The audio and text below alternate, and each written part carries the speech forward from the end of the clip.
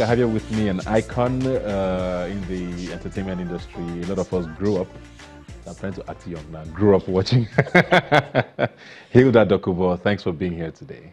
Thank you so much for Absolute having pleasure me. to have you here. I mean, you've pretty much been around for as long as the name Nollywood has been around for, right? So you've watched the industry go through all of the metamorphosis that it has gone through. How has the journey been for you, if you could just describe it? Eventful, adventurous, intriguing, a learning process. We started with no one believing in what we were doing. Yeah. We were just convinced. Your first film was Evil Passion, was it? No, Jezebel. But Jezebel. Evil Passion was released before. Before Jezebel, okay. Yes, Jezebel. Because I remember seeing two of them. Yeah, so, we've grown through everything, through people not trusting us, to people trusting and believing in us, through not having an industry, to having an industry that is rated third, to having people say, no, not me, I can't be in anywhere, I'm so shy, to people saying, please, I know I have the passion. Just give me a chance. From parents saying, no, I can't have my child doing that. No, my child has to parents now coming and saying, how much do you charge? To put my child on the So movie. we have really grown. We have grown from VHS to Betacam to to Super VHS to Canon 1 and today to Alexa and whatever else you can imagine. Yeah. We have grown from no one wanting to be an actor to everyone believing they can act, to everyone having clear idea of what they want, to everyone wanting to be everyone.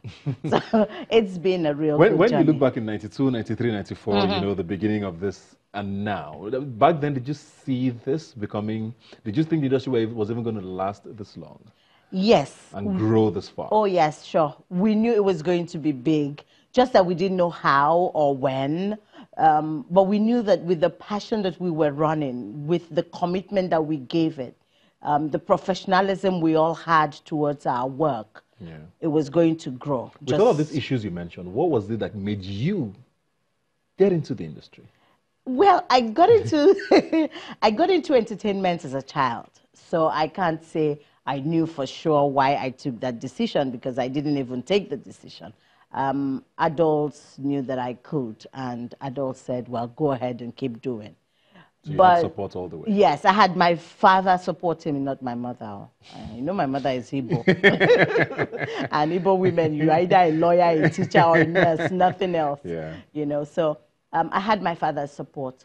But, outside of that was the fact that when I graduated as a theater artist. So I knew from the start that I was going to be in the entertainment industry. And so that has sustained me. It was just perfect timing. Yes, it was just perfect timing. What other things are you? Coach. Talent scout. Are there things you've not done in the industry that you feel like you will still do? A few. Yeah. I think that I would still love to play a role where I would sing, dance, and act. Oh. Yes, I'd like to do that combo. Like a musical. Yes, well, you could call it that, but I want a mix, a real theater mix of music, dance. So proper performance. Real performance, and yes, and I think that I still wish to do that. I still would love to not just transit ages, because I've done that before, but play my twin. Oh. In the transiting.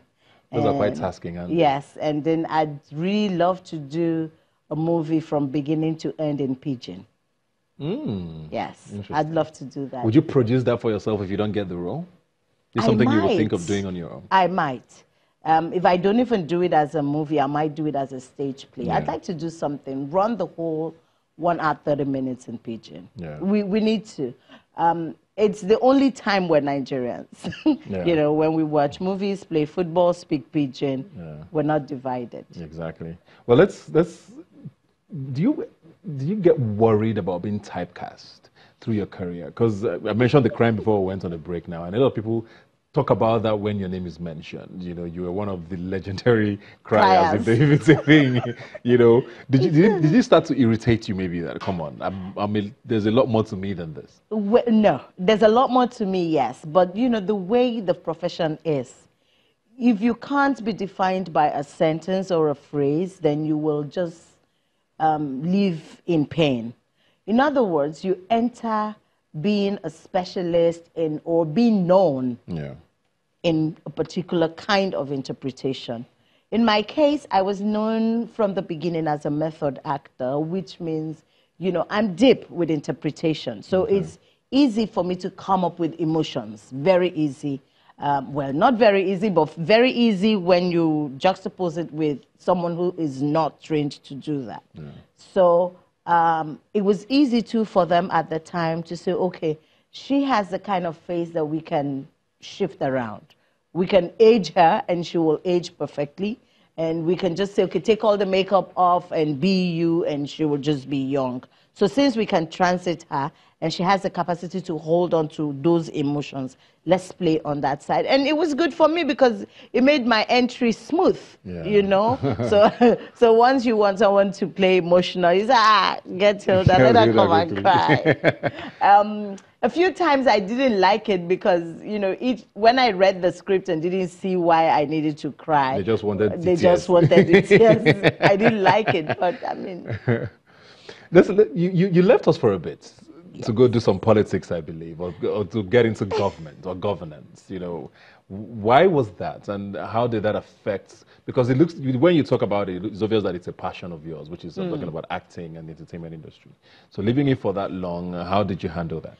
Okay, very simple. First, I had no plans of getting into governance or government or politics. I actually went home to give back. You know, by 2000, I had won nearly all the awards, and I was just hungry. I just wanted to do something different. I wanted to do something for me because, you know, it looked as if all I was doing was work. And I wanted to give back. So somebody, at the time I was going to schools in Lagos, just sit with children after school and work with them. I have this skill, because, you know, I did children's theater, of using drama to teach. So I would get them and we will act through their assignments. And it was doing well. And somebody just said, why don't you go home and do this? If you do this at home, you become commissioner. And it was a joke, right? So I went home and I started doing it in public schools. It was exciting for teachers to dump kids they thought were stubborn on me, and boo, what? So we sat under the tree and we did this work. And government took notice. I didn't even know because I never invited them at any point. But somehow government took notice and somebody said, there's somebody who works with young people with ease. Get her to handle you. Did you miss Nollywood? I did. Oh my goodness, I did. I missed every bit of it. And but thank God, because I was acting with the children, I didn't feel like I was completely off. Yeah, I was not on screen, but I was doing it. So you're away for a while. You've sort of come back again, and you've expressed some sentiments about the fact that there's a lot of mediocres who came into the industry, you know, maybe while you were away. And there seems to be a new, I mean, I know a lot of practitioners don't like that, a new Nollywood. You know, the cinema culture is kind of back again, but you don't feel like, you know, there's a lot of up-to-par performances in the industry. Why is that? Ooh, okay, so if you can tell that this one is acting, then it's a bad job. And if any actor pays more attention to herself or himself whilst doing the role, again, you are not doing your job. Because if you were doing your job, you wouldn't have time to focus on you. You would focus on the other person, on your role and what you're doing. So I've been on set a few times, and I meet young people who are on set, and whilst they're on set, they're fiddling with their phones. And in my head, I mean, like, this is the smallest, right, of the offenses. And the person is fiddling with phone. And I'm wondering in my head, really? You're supposed to stay in character. Exactly. So at what point, so you hear action and you just go, and, you know, so you sound the same to me. And you make me feel uncomfortable Because then I'm waiting for you to give me something that I can respond to. Have you ever had the conversation with any of them? Oh, a lot, a lot. How do they take it? Well, some of them would imagine why I am uncomfortable because they've worked with other people who are not uncomfortable. Some of them would say, what was I supposed to do? And I would freely and nicely teach you what you're supposed to do. And some of them come out better afterwards. But you know, you can't do it for everyone. So do for people who are willing to. Yeah. Why do you think that's happening, though? I think we have too many social media actors. What I mean by social media actors, they have 6 million, 6 whatever thousand people following them on social media. So they think they're superstars. And casting directors that are few.